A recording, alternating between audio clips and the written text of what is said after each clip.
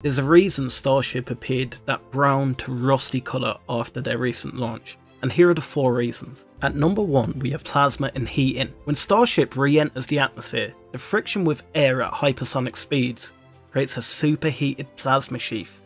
This causes intense heating on the heat shield tiles and exposed stainless steel surfaces. At number 2 we have ablation and scorching. The black heat shield tiles are made of special heat resistant ceramic material. Under re-entry they get scorched, oxidized or coated in residue from ablation.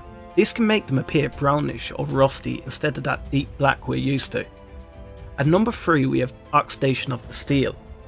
Where the bare stainless steel is exposed, the high temperatures can cause thin layers of oxidation. Heated stainless steel can turn shades of brown, gold, purple or blue depending on the temperature reached.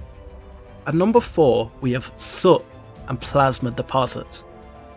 Some of the brown might be from redeposited plasma byproducts, soot from burned materials or carbon based scorching around gaps. Guys, if you like facts like these, make sure to bang the subscribe button and also hit the like button to share it around to more people.